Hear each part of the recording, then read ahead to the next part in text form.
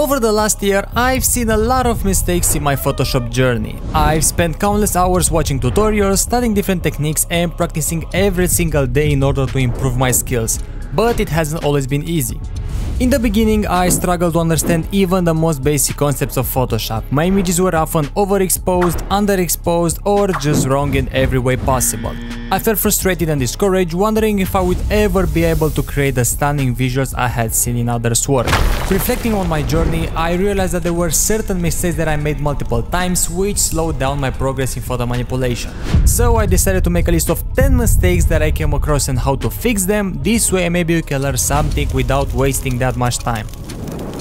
Mistake number 1. Not spending enough time searching for stock images. I think this is one of the most common mistakes that I've seen.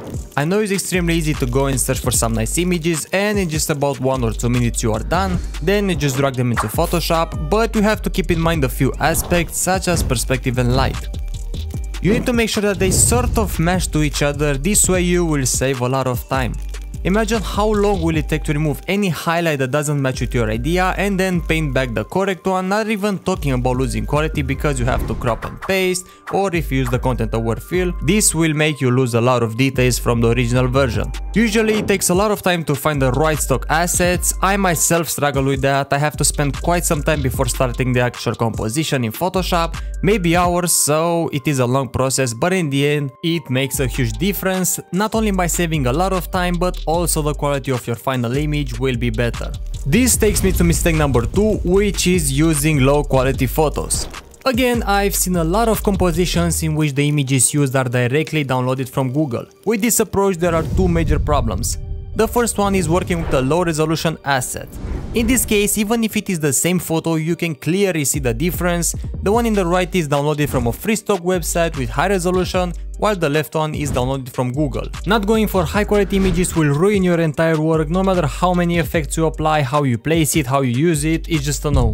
The second issue is that you may encounter problems with licenses and you might not be able to use them in your artworks, not even talking about selling your final result. That's why I always use high quality unlicensed stock images from paid and free websites. My choice for the paid website is Envato Elements. Personally it's my go-to place, but if you don't want to spend money, there are some great free alternatives that you can use, such as Unsplash, Pexels, Pixabay and even DeviantArt, but pay attention here because you might need to check out the description in order to be able to use them. Of course, these are not all the websites that you can get images from, but I can only recommend you something that I use and I know about. Mistake number 3. Not using smart objects. I cannot stress enough about this one, as it is something that I made earlier when I was beginning in photo manipulation. Luckily for me, I did this when I was watching tutorials and didn't post on social media, but it is still a very important thing to do. The idea is that if you resize or warp anything and the layer is rasterized, it will instantly destroy the resolution of your image, which will make it look horrible, and on top of that you can even go back, you have to undo everything. Let's say that you have made an image smaller, made the highlights, shadows, everything, place it somewhere in the composition, and after 5 minutes you want to make it just a tiny bit bigger in order to use it in a different way. You just can't because it is completely ruined. So the best thing to do is to keep smart objects on pretty much every layer, as they hold the resolution better. You can even hide and change layer styles and it will also make the image non-destructible.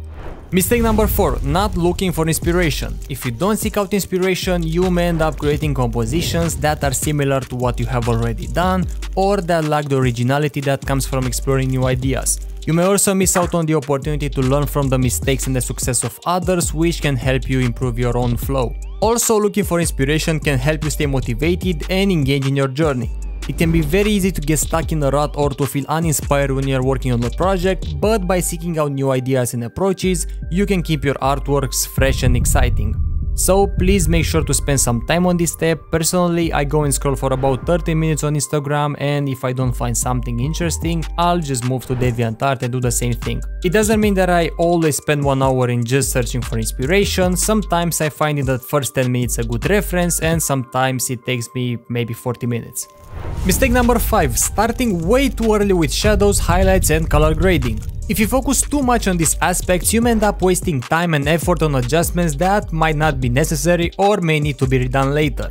When starting a photo manipulation project, it is important to first focus on the overall composition and concept. This means establishing the main elements of the image, such as the subject, background, and overall visual theme.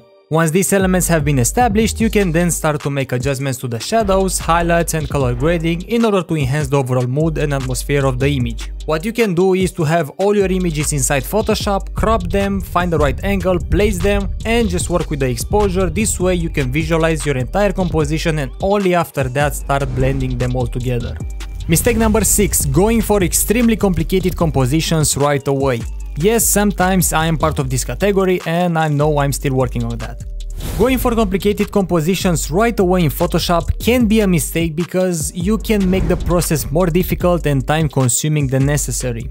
If you start with complex composition before mastering the basics, you may end up feeling overwhelmed and frustrated, which can lead to discouragement and burnout. You may also find that you need to spend more time on each element of the composition to ensure that they all work together the way they should be. A better thing to do would be to take all of that time that you should have put into a complex composition and work on mastering the essentials. Maybe use a simple subject and a background, blend the layers together well, add some highlights and shadows, and as you improve you can use more assets. Mistake number 7. Not spending enough time on creating one composition. When I first started using Photoshop, I had a desire to create more and I didn't pay attention to details, which led to bad results. I couldn't grow as I wanted and my final images had zero emotional impact, which means that there was no story. It is important to take your time when creating a composition and focus on the important aspects of the image, allowing yourself to fully explore and experiment with different techniques. What I like to do sometimes when I'm working on a project, I intentionally leave it unfinished for the next day, because when I come back I have a fresh mind, and excluding the fact that I see a lot of technical issues, I have new ideas that I can implement. Mistake number 8. Making extremely harsh highlights.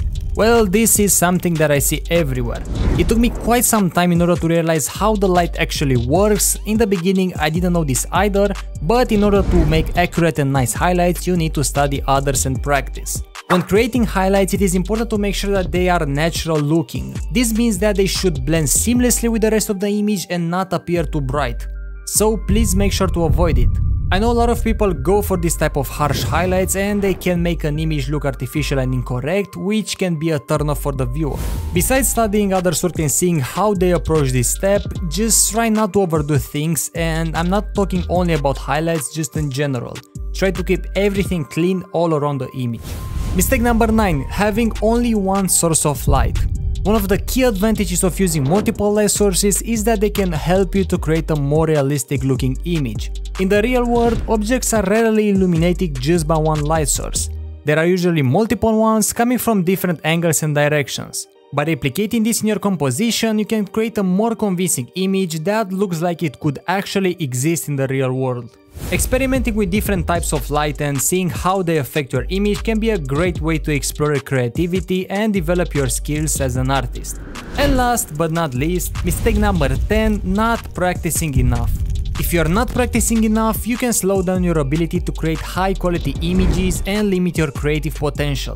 Like any skill, photo manipulation requires practice and experimentation, and if you are serious about it, you can become one of the best in this field. The more you practice, the more familiar you become with the tools and techniques, and you will be able to achieve your creative vision. Remember to keep practicing, seeking new ideas, and experimenting with different techniques to continue improving your skills. And that's all for today. If you made this far into the video, you are amazing. Hit the like button if you like it. Thank you so much for watching, and I hope I will see you in my next video.